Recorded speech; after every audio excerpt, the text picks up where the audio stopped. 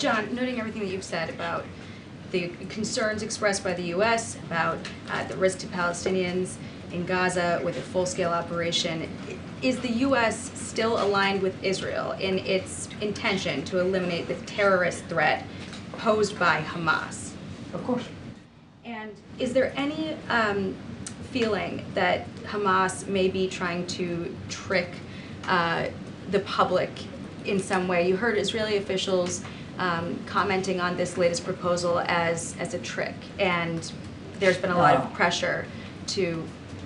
Go ahead. Yeah, no, go ahead. Sorry, I'm listening. Well, there's been pressure on the administration to make sure that the needs of Palestinians are being served, and that the U.S. support for Israel isn't overhanded. And you had the report come out earlier today, or maybe yesterday, that the U.S. was potentially weighing withholding an arms shipment to Israel. Is there any concern that Hamas was trying to capitalize on that public pressure and play a trick, as Israeli officials put it? I mean, I don't think there's any possible way I could answer that question unless I got between the ears of Mr. Sinwar, and that's a place I really don't want to be. I think that is a great question for him.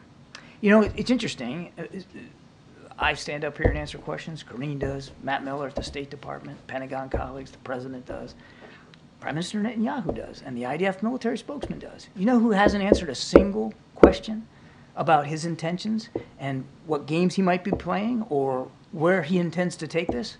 Mr. Sinwar, the head of Hamas. And I think it's high time that he answers some of these questions and he come clean about what his intentions are. I don't know. All I know is we've got a response.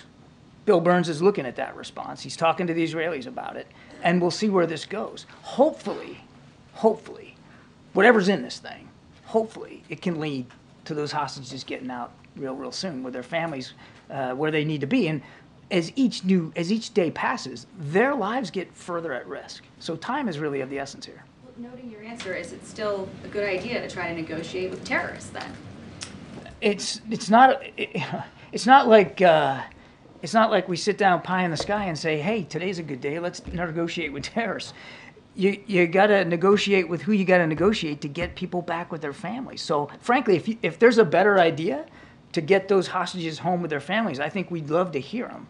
I just don't think there's another way to do it. There's no other way to do it, quite frankly. You got to negotiate through Qatar with Hamas to get those folks back with their families. I mean, that's the hard work of diplomacy.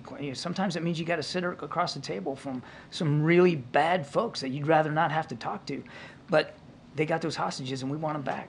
But the U.S. backs Israel's intention to eliminate Hamas. We, of course, back their right and responsibility to go after the Hamas threat, to eliminate that threat. Now, look, Jackie, I've said many times here, you're not going to eliminate an ideology through military operations.